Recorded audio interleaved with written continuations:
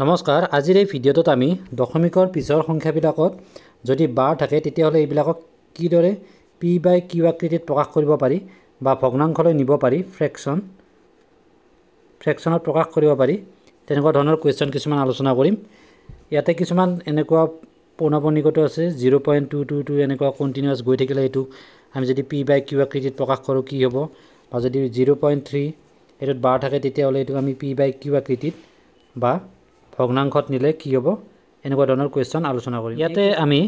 এই বাৰ থকা বিভিন্ন ধৰণৰ এটো প্ৰথমটোত পইণ্টৰ পিছত ডাইৰেক্টলি বাৰ আছে বা তাৰ পিছত পইণ্টৰ পিছত নাম্বাৰ এটা আছে তাৰ পিছত নেক্সটত বাৰ আছে বা পইণ্টৰ আগতো সংখ্যা আছে এনেকুৱা ধৰণৰ গোটেইকেইটা টাইপৰে আমি এক্সাম্পল লৈছোঁ। এই গোটেইকেইটা এক্সাম্পল সমাধান কৰাৰ লগতে ইয়াৰ লগত যিখিনি নিয়ম আছে ৰুলছবিলাক আমি ইয়াত আলোচনা কৰিম আৰু এইখিনি গোটেই কনসেপ্ট ক্লিয়াৰ হ'লে আপুনি যেনেকুৱা ধৰণৰ কোৱেশ্চন দিলেও তাৰ এনসাৰ কৰিব পাৰিব। এনেকুৱা কোৱেশ্চন ডাইৰেক্ট ৰিক্ৰুটমেন্টৰ গ্ৰেড 3 এক্সামত এটা আহিছিল। তাত কোৱেশ্চনটো আছিল 0.037 ওপৰত বাৰ আছিল 3 আৰু 7 ৰ ওপৰত এটো ভগ্নাংশত প্ৰকাশ কৰিব দিছিল। তাত এনসাৰটো হ'ব তলত 99 থাকিব ওপৰত 37 এটো আছিল কাৰেক্ট এনসাৰ। তো বহুতে এটো কাৰেক্ট কৰিছে আৰু কিছুমানে কৰিব পৰা নাই কিয়নো ইয়াতে যেটো নিয়ম জড়িত আছে নিয়মখিনি জানিলে আপোনালোকে এনসাৰবিলাক কৰিব পাৰিব। এতিয়া নেক্সট যেটো এক্সাম আহি আছে ৰেলৱে গ্ৰুপ ডি তাৰ পিছতে DHS ৰ এক্সাম আহি আছে তাৰ পিছত অন্যান্য যিবিলাক এক্সাম আছে তাত যেটো ৰিজনিং পাৰ্ট থাকে তাত এনেকুৱা কোৱেশ্চন প্ৰায় দেখিবলৈ পোৱা যায়। এতিয়া আমি পলম নকৰি ভিডিঅটো আৰম্ভ কৰোঁ। প্ৰথমতে আমি এই বাৰ বা যেটো 0.3 ৰ ওপৰত এটা চিন আছে এই চিনটোনো কি এটো আমি জানি লওঁ। এতিয়া যদি ডাইৰেক্টলি এটো নাম্বাৰটো এনেকুৱা থাকে 0.3 তেতিয়া এটো ভগ্নাংশত প্ৰকাশ কৰিলে কি হ'ব একেবাৰে সিম্পল হয় 3 টো ওপৰত থাকিব তলত এটা দয় অৰ্থাৎ 3/10 যদি এটোত বাৰ নাথাকে তেতিয়াহ'লে এটো হ'ব এনসাৰ। ঠিক আছে কিন্তু ইয়াতে যেটো বাৰ আছে 0.3 3 টোৰ ওপৰত বাৰ আছে এটো বুজায় যে এটো বাৰে বাৰে আহি আছে অৰ্থাৎ 0.333 তেনেকুৱাকৈ ইনফিনিট টাইমলৈকে এটো এনেকুৱাকৈ গৈ থাকিব। তেতিয়া হেতুক বাৰে বাৰে লিখাৰ অসুবিধা হয় কাৰণে 0.3 এটা দি কেনে ওপৰত বাৰ দি দিব অৰ্থাৎ 3 টো বাৰে বাৰে ৰিপিট হৈছে। এইখিনি সকলোৱে জানে যদিহে নাজানে এবাৰ কৈ দিলোঁ। নেক্সট যেটো নাম্বাৰ দি আছে এটো 0.23 অৰ্থাৎ ইয়াত 0.22 থাকিব তাৰ পিছত 333 এনেকুৱাকৈ আহিয়ে থাকিব। সেইকাৰণে এটো ইমান বাৰ নিলিখি কেনে আগত যেটো 3 আছে ইয়াতে এটা বাৰ দিয়া হয়। বাৰ অৰ্থাৎ বাৰে বাৰে আহি আছে হেতু তেনেকুৱাকৈ বুজিলে হ'ল। এতিয়া প্ৰথমটো লৈ আহিছো আমি ইয়াত ৰুলটো কেনেকুৱা ধৰণৰ হ'ব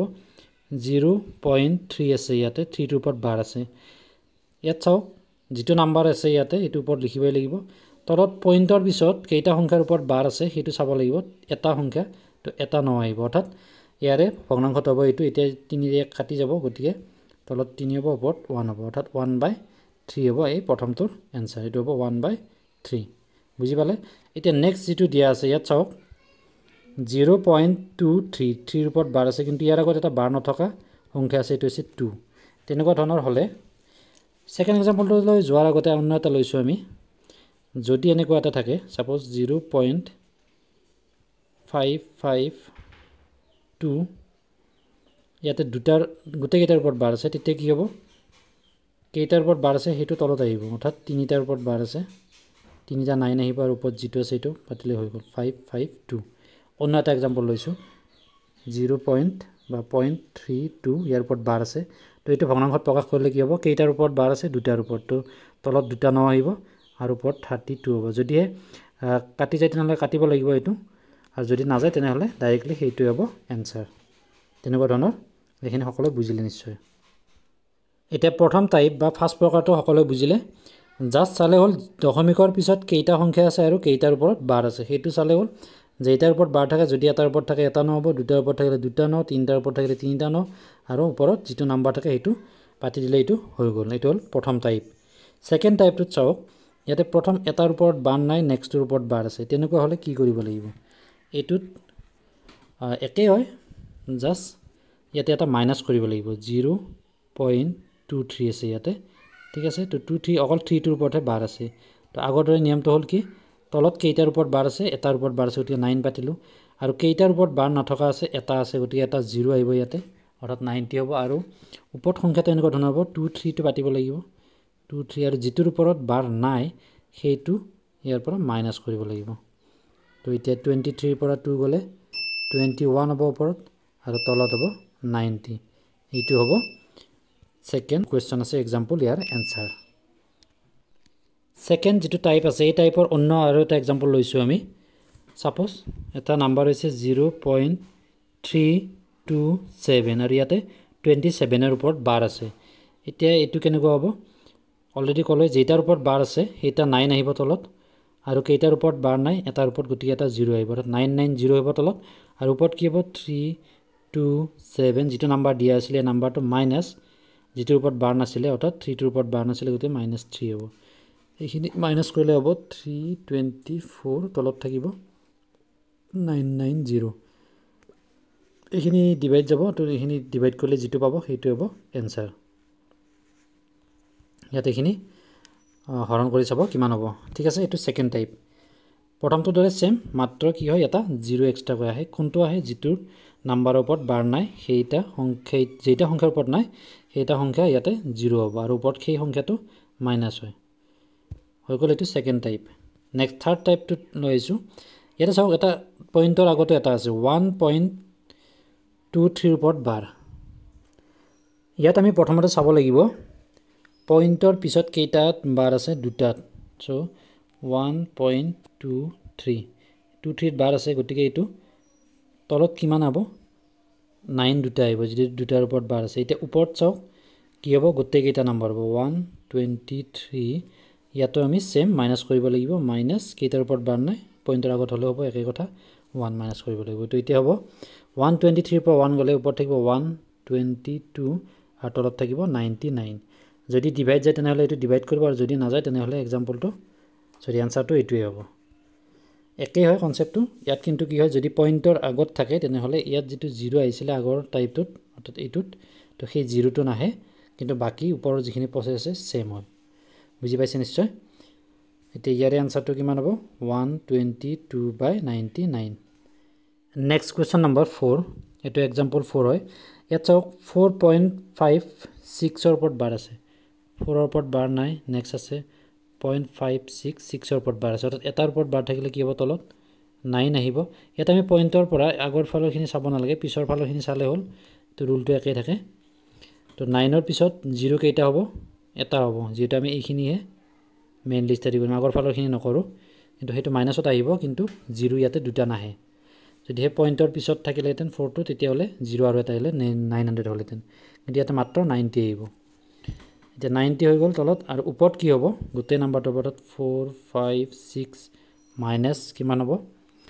মাইনাসটো কিন্তু 4 আৰু 5 হ'ব অৰ্থাৎ 45 মাইনাস হ'ব বুজি নাপালে আপুনি কমেন্ট কৰি জনাব গোটেই কেইটা বেলেগ বেলেগ টাইপৰ হয় তেনেকুৱা এক্সাম্পল লৈছো যাতে যি কোনো আহিলে আপুনি আনসাৰটো কৰিব পাৰে 90 থাকিব ওপৰত মাইনাস কৰিলে হ'ল 6 ৰ পৰা 5 গলে 1 থাকিব 5 ৰ পৰা 4 গলে 1 থাকিব আৰু ইফালে 4 থাকিব তো 411/90 টো হ'ব আনসাৰ কোৱেশ্চন নম্বৰ 4 ৰ তো যেতিয়া এক্সামত থাকিব তাত এক্সামত চাৰিটা অপচন থাকিব বিভিন্ন ধৰণৰ তো তাৰ পৰা কাৰেক্ট অপচনটো আপোনালোকে চুজ কৰিব লাগিব তেনেকুৱা অন্য আৰু এটা এক্সাম্পল লৈছো আমি 4 নম্বৰৰ দৰে suppose 5.267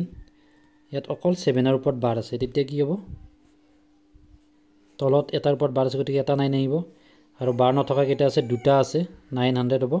ওপৰত হ'ব 5267 মাইনাস বাৰ নথকা কেইটা আছে 526 তো এইখিনি মাইনাস কৰি দি যেটো হ'ব এটো ওপৰত পাতিব আৰু তলত 900 হ'ব এটো হ'ব আনসাৰ এটো যদি আমাক ফ্ৰেকশনত বা ভগ্নাংশত প্ৰকাশ কৰিব দিয়ে একেবাৰে ইজি হয় নেক্সট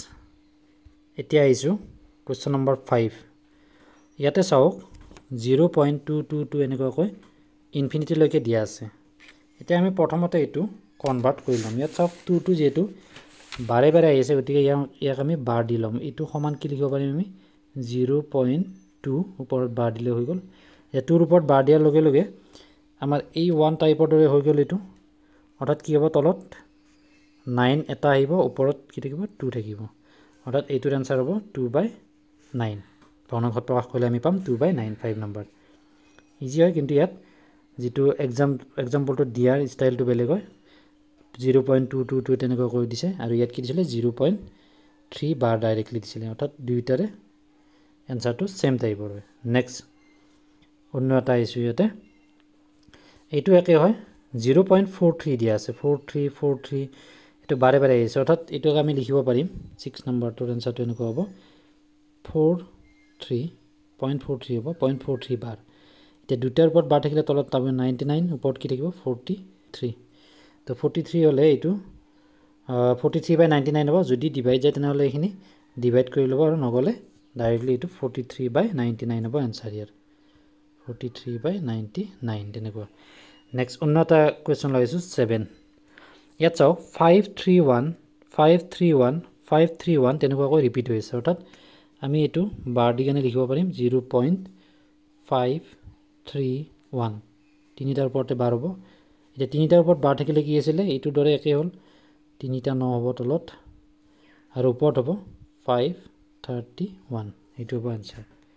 নেক্সট অন্য এটা আছে এইটো চাওক 0.237 তাৰ পিছত 333 এইখিনি ৰিপিট হৈ গৈছে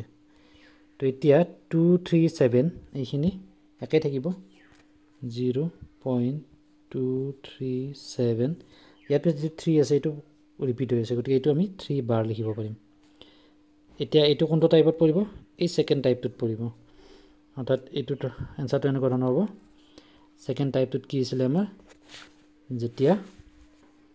দুটা সংখ্যাৰ এটাত বাৰ নাথাকে তেতিয়া আমি এইটো মাইনাস কৰিব লাগে প্ৰথমতে আমি বাৰ থকাটো পাতি লৈছো 9 এটাৰ ওপৰত বাৰ আছে গতিকে 9 আহিল আৰু বাৰ নথকা কেইটা আছে তিনিটা গতিকে তিনিটা শূন্য আহিব ইয়াতে হৈ গল আৰু ওপৰত কি হ'ব 2373 মাইনাস কিমান হ'ব এই বাৰ নথকা কেইটা মাইনাস হ'ব 237 এতিয়া এইখিনি মাইনাস কৰি যেটো পাব সেইটো হ'ব ওপৰত আৰু তলত থাকিব 9000 গতিকে ইয়াত আমি বিভিন্ন টাইপৰ এনেকুৱা বাৰ থকা অৰ্থাৎ পৌনঃপুনিকৰ ফ্ৰেকশনত কেনেকৈ প্ৰকাশ কৰে এইখিনি আলোচনা কৰিলো এতিয়া আমি অন্য এটা আলোচনা কৰিম হেতু হৈছে কি যদি আমি মাল্টিপ্লাই কৰিব লাগে বা যোগ কৰিব লাগে সাপোজ এটা সংখ্যা আমি যদি যোগ কৰো সংখ্যাটো দিয়া আছে ধৰক অংকটা দিয়া আছে 3.12 এটোৰ ওপৰত বাৰ আছে প্লাস 5.34 এটোৰ ওপৰত বাৰ দিয়া আছে প্লাস 2.16 এটো বাৰ দিয়া আছে তেতিয়া এটো আমি কি লিখিব পাৰিম আগফালৰ সংখ্যা কেইটা প্লাস কৰি দিব 3 + 5 + 2 কিমান হ'ল 10 হ'ব এইখিনিত আৰু পিছফালৰখিনি যোগ কৰিব 6 + 4 + 2 10 + 2 12 12 ৰ 2 থাকিব 1 গল 1 + 3 + 1 + 1 কিমান হ'ব 6 আৰু আগফালে হ'ল 3 + 5 + 2 10 10.62 ইয়াৰ ওপৰত বাৰ আহিব ঠিক আছে ইয়াৰ পিছত কনভাৰ্ট কৰা সিস্টেমটো আপোনালোকে জানে এনেকুৱাকৈ তো এটো যোগ কৰিব পাৰি এতিয়া এনেকুৱা বাৰ থকা সংখ্যা যদি আমি যোগ কৰো তো যেটো অলৰেডি কৰিলো হেতু ডাইৰেক্টলি যোগ কৰি দিলে হৈ গল কিন্তু ইয়াতে অন্য এটা নিয়ম আছে যদি আমি এই দশমিকৰ পিছৰ সংখ্যাবিলাক যোগ কৰোতে এটো পইণ্ট আছে তো দশমিকৰ পিছৰ সংখ্যাবিলাক যোগ কৰে যদি এনেকুৱা ধৰণৰ হয় আমি ইয়াতে 0.63 0.37 0.80 একেটা যোগ কৰোতে কিমান পালো 1.80 তো 1.80 বাৰ এনেকুৱা ধৰণৰ হ'ব লাগিছিল কিন্তু এইটো ভুল হয় কেতিয়া ভুল হয় যেতিয়া এই এনেকুৱাকৈ দশমিকৰ পিছত যোগ কৰিলে এনেকুৱাকৈ 1 এটা আগত আহি যায় তো তেতিয়া এইটো নিয়মত নহয় তেতিয়া আমি অন্য ধৰণে ধৰিব লাগিব অৰ্থাৎ এইটো 0.63 লিখিছো না এইটো 60 আমি দুবাৰ লিখিব লাগিব 63 তেনেকুৱাকৈ 37 টো দুবাৰ লিখিব লাগিব 37 80 টো দুবাৰ লিখিব লাগিব 80 তো এতিয়া যোগ কৰিলে কিমান হ'ব 3 + 7 10 0 থাকিব 1 যাব তো 6 + 3 9 + 1 10 + 8 18 18 और 1 7 + 3 10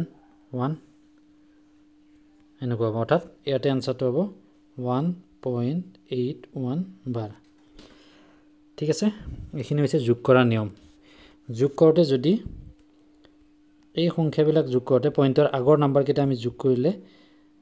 1 বেছি হৈ যায় অৰ্থাৎ দশমিকৰ আগফালে আহি যায় তেতিয়া হলে আমি ডাবল ডিজিট ধৰিব লাগিব এইবিলাকত আৰু যদি নাহে তেতিয়া হলে ডাইৰেক্টলি প্লাস কৰি দিলে এনসাৰটো হৈ যাব এইখিনি হৈছে বাৰ থকা সংখ্যাৰ যোগফল কেনেকুৱা কৰি উলিয়াব লাগে এইটো পূৰণফলও তেনেকুৱা ধৰণৰ হয় পূৰণফল বিলাকতো এনেকুৱাকৈ প্ৰথমতে সাপোজ এইটোৰ লগত যদি ইনটু 2 থাকে তো ইনটু 2 কৰি দিলে হ'ল তো এইটো 12 ৰ পৰা আমি কনভাৰ্ট কৰিব লাগিব এতিয়া 1.81 আছিল এটো 1.81 ক যদি আমি কনভাৰ্ট কৰি কি থাকিব দুটাৰ ওপৰত বাৰ আছে গতিকে 99 তলত আহিব তো তাৰ পিছত ওপৰত কিমান থাকিব 181 - 1 হ'ব তো ওপৰত থাকিব 80 * 2 তো এইখিনি ইনটু কৰিলে আমি কিমান পাম সাপোজ এটো ইনটু 3 ধৰিছো তো ইনটু 3 ধৰিলে এটো 3 99 ক ডিভাইড যাব 33 হ'ব তো এনসাৰটো হ'ব 80/33 তেনেকুৱা ধৰণৰ মাল্টিপ্লিকেশন বা এডিশন বিলাক আশা কৰো ভিডিওটোত গোটেইখিনি বুজি পালে ভিডিওটো ফালে লাইক কৰিব আৰু বিভিন্ন ধৰণৰ এক্সাম ৰিলেটেড কোৱেশ্চন পেপাৰ বিলাক এনসাৰৰ সৈতে লাভ হৈ থাকিবলৈ আমাৰ চেনেলটো সাবস্ক্ৰাইব কৰি লবলৈ নাপাহৰিব ধন্যবাদ